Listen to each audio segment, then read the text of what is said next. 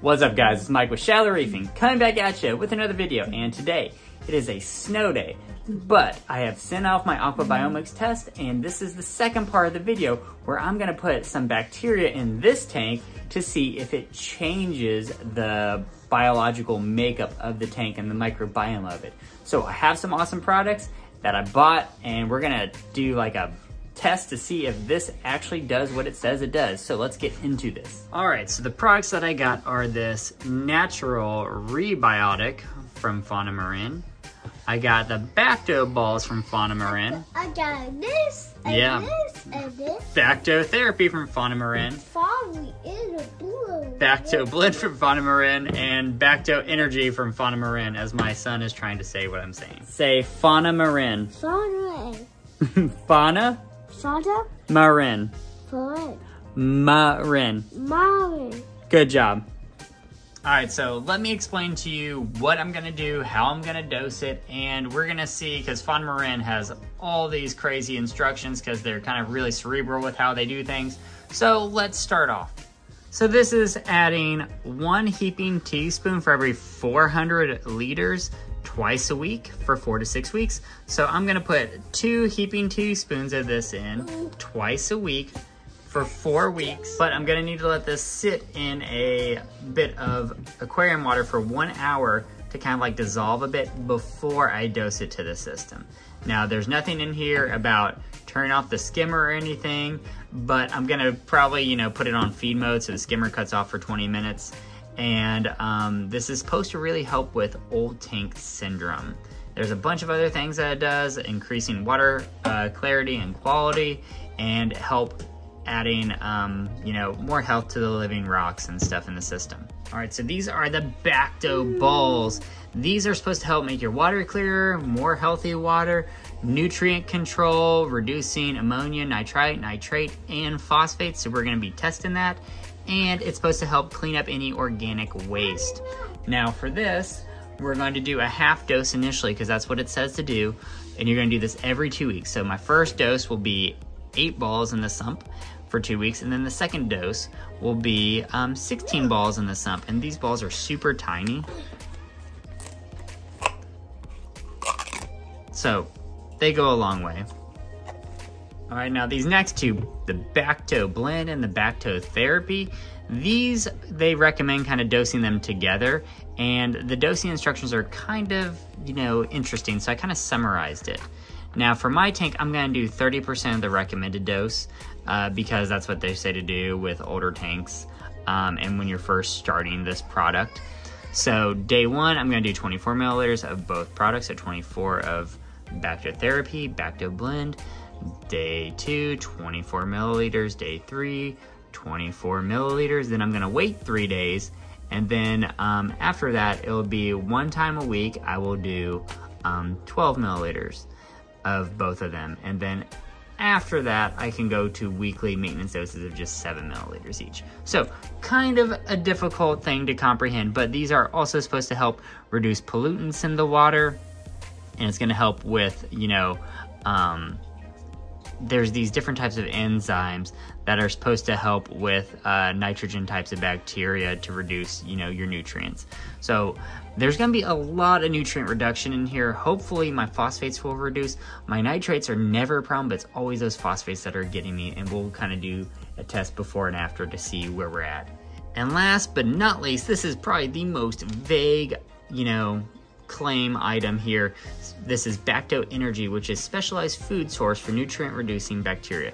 So you're supposed to add this to the tank with those other bacteria products to kind of like energize them, to allow them to populate more.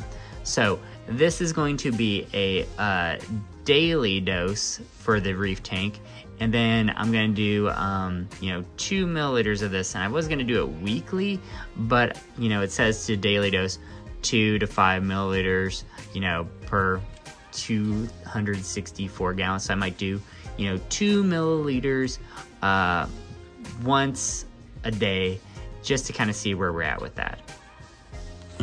And this is my crazy schedule on how I'm gonna keep this organized.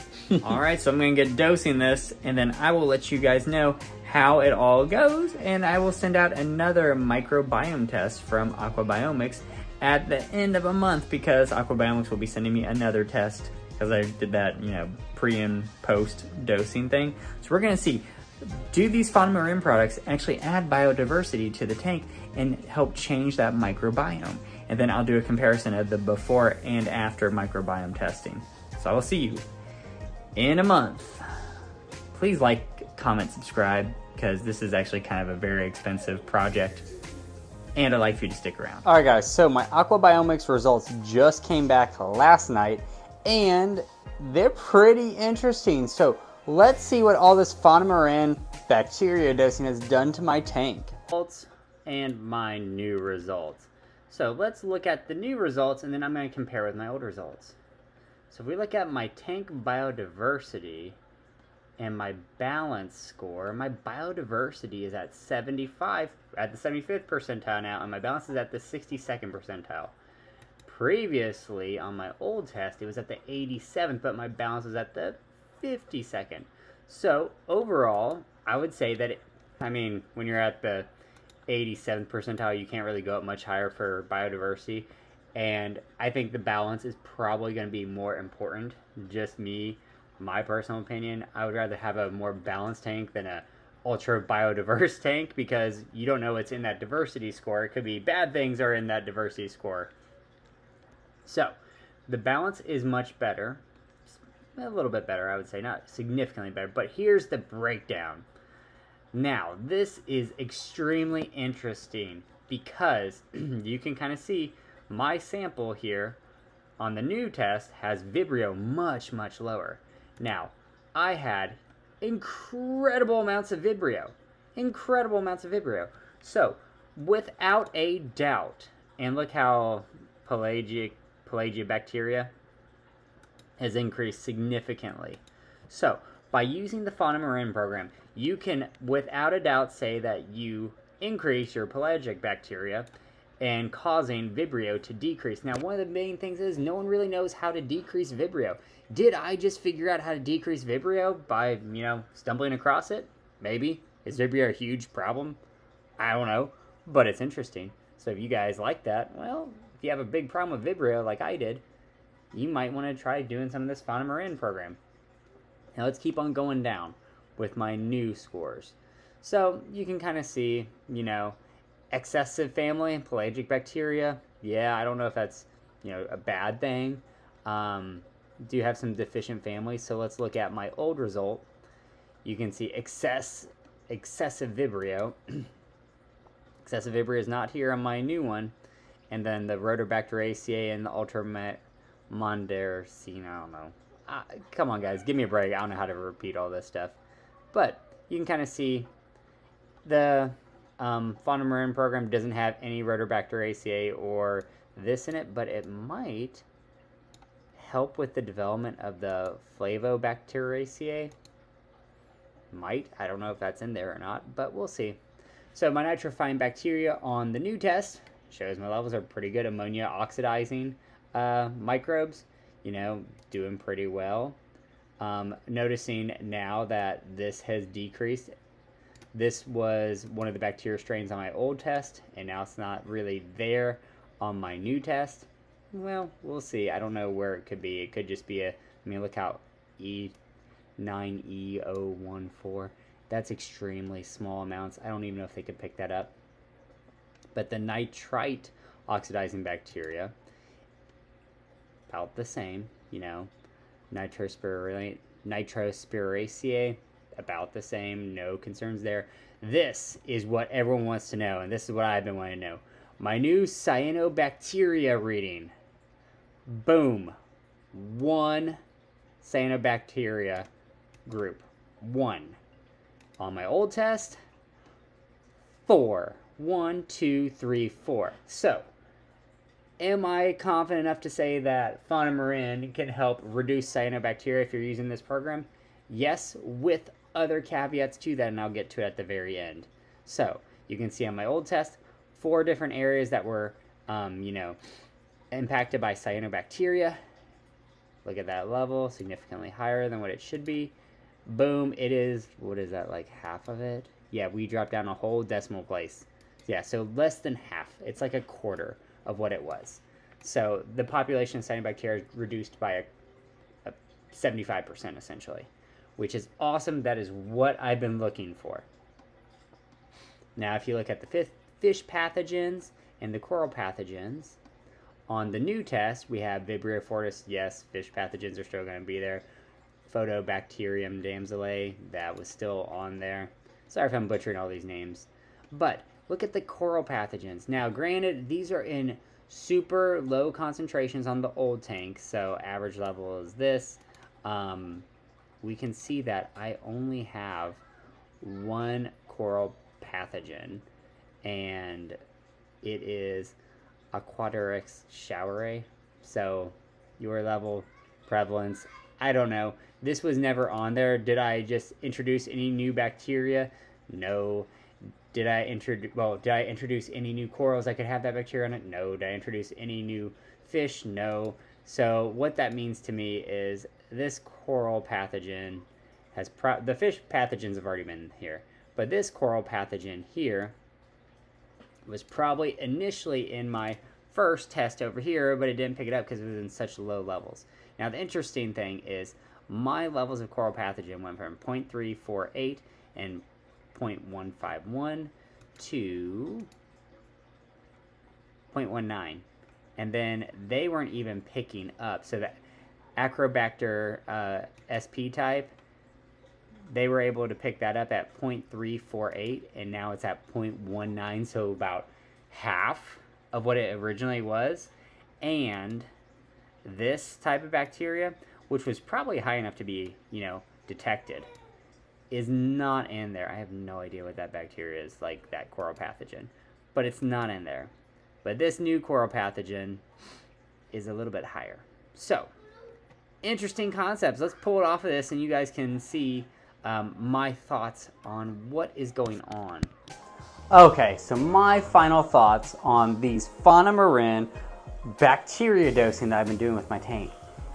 I would, based off the data, I can say for a fact that Vibrio decreased in my tank. Is Vibrio that bad? I don't know.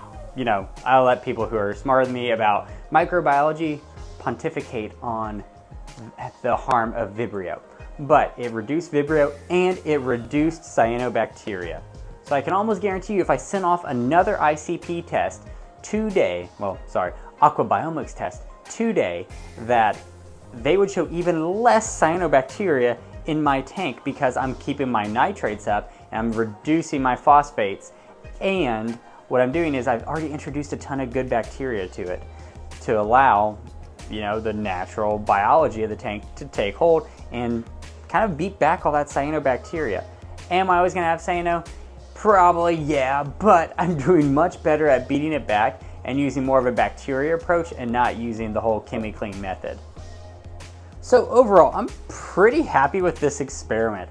I was able to get some good data, kind of supporting my claims and realizing like, hey, this cyano problem and like some of these coral pathogens that I, thought were in the tank, but I've been able to beat them back. And I've been able to just kind of realize throughout the course of this, like, there really isn't a substitution for good old-fashioned elbow grease.